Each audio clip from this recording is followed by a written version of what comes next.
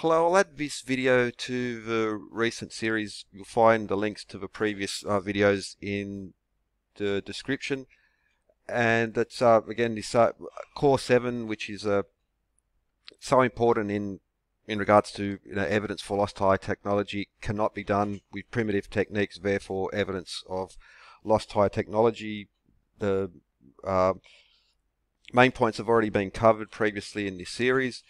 So we saw examples such as the flywheel drill, which again exists in the archaeological record, and how this particular type of drill matches all the supposed smoking gun signatures of Core 7. It's impossible, therefore, but it's not only possible, it's been replicated, and it is based in tools and materials known to exist.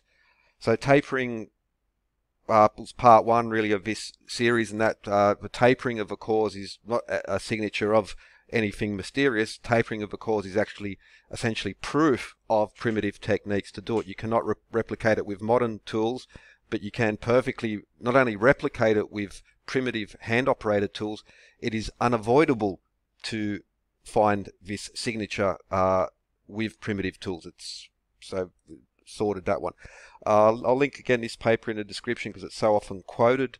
Penn State paper from 1983. And now, for instance, so the point of this video is to explain why these grooves are happening. This will be directly connected to the striations, well, the grooves, but also the appearance of spirals, which can be replicated, and I'll go into depth more once some new information. I'm just wait that should be released any day, and then I can incorporate that and explain and demonstrate perfectly why there appears to be a spiral on there. It's again essentially unavoidable if you want to create a really high quality core. But these two photos again, which show, they're using a microscope to look down at these grooves, these patterns. Now, why are they happening? And also, well, they sort of give it away here because now, for instance, in this paper they mention, now again, these were very small cores done with a machine, with a high-speed modern drill, not with hand tools. So that's why these cores don't look anything like Core 7. But they do point out that using different abrasives leaves different patterns. Now, for instance, diamond, if you're drilling either wet or dry, so you're using diamond dust, and you can use it in like a water, or you could use it dry. Diamond still will leave these cuts, but emery, the lines in the inner outer walls are evident. These occurred when the emery was used wet with olive oil, or with water, or with olive oil, or with a modern lubricant. So the type of lubricant you're using, whether it's water, essentially has to be done wet. So that's, if it's done dry, as with the Dennis Stocks experiment or the Christopher Dunn air quotes experiment, it's not going to happen. It has to be done wet unless you're doing it with diamond. But emery or corundum, which was known to be used throughout antiquities, there are corundite stone vases, and even the mine of corundum, for instance, in Egypt. Again, just it's really the Greeks were importing corundum from India for their stonework. That's how, they also had some local sources, but the Indian sand, or as the Greeks, Romans called it African sand, Ethiopian sand, was also being imported because of the quality of it leads to the stonework. Now, also we see this image here, again with using a microscope to highlight it, drilled with a soft stone using flint, the shape of the grooves. Now again, this can be sort of very easily explained, and it's again in the conclusion of this paper. Fixed abrasives, or those in a watery slurry or a lubricant such as olive oil, did produce concentric cutting lines. Now concentric, we'll get to, because that's directly related to the helix.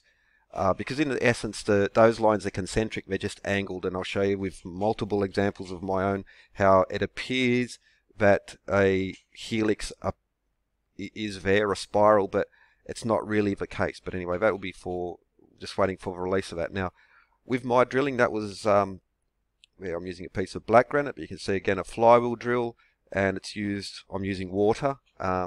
There's another example when I'm drilling in red granite, and I used a very coarse grit, but in water, and as you drill, it grinds down into a very fine slurry. So that's why even though I was using a much coarser grit than what Christopher Dunn was using, I still managed to achieve a polish because I didn't blow it out each time. And firstly, I was using water, and I didn't continually remove the old finer grit in favour of very coarse grit. But that was covered earlier. Here's some examples of the grooves that I've there. Again, because it's really the essence of it is water. I'll link again this description, the Scientists Against Smith channel. Any moment now they're going to release some really important information regarding Core 7. But they also used a flywheel drill. I was sitting down, they were standing up. And also the weight, because for instance, at that point I was using a lighter weight, and so the weight of the drill will also affect the shape of the cores. So I've just recently shifted to a much heavier weight, and I am now achieving, I get a different type of depth of the core, the depth of the grooves in there. But water's essentially the answer.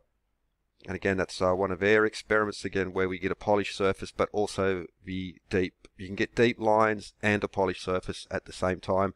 Just again, you can add fresh abrasive to get the deep cuts, but with the older, finer grit, you're going to get the polished surface, but that was covered earlier. I'll link this paper again, which shows, now that's one example. This also shows again these deep cut marks. Now, why are these grooves happening? What causes them? So that's Core 7. There's the Scientists Against Smith example, and here's one of mine just where I've used a chalk just to highlight those cutting patterns in there as well. And the answer is fluvial erosion or fluvial abrasion. But now what I mean is, so when you start cutting, even with a really finer grit, just like this river, it's creating all little channels. But the further the river goes down, the channels get reduced until you have essentially one stream. So you start with all these microscopic scratches, and then, through chaos, some channels get deeper than others. They attract more water, which attracts more, again, abrasion. So the deeper it gets, the more, say, for instance, if you're drilling, the fine grit starts with the cutting, and then the deeper the groove gets, it allows in firstly more grit and larger grit, more water, more action is happening, and it starts, so all these little channels, they get bigger and they get bigger until they create a groove such as this. So that's what's happening.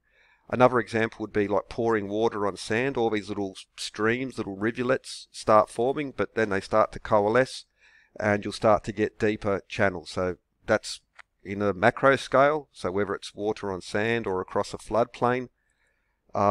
In the microscopic scale, that's what's happening on the drill. Now, fluvial abrasion, again, I'll link all this in there. So, for instance, this canyon. So, just like the grooves in the drill, so there's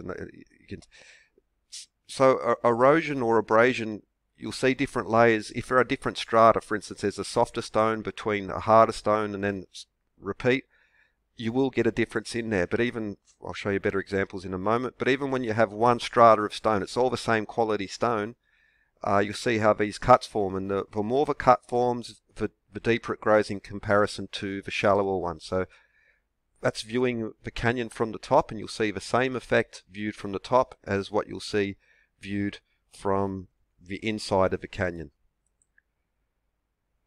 Fluvial erosion or fluvial abrasion, so even in potholes, for instance, now if you're following, for instance, the Ice Age floods in the northeast of America, where you see these massive scale of the undulations, just like on smaller scale, you see the undulating sand when water flows over it, and then from the air you can see over the scablands that happening again.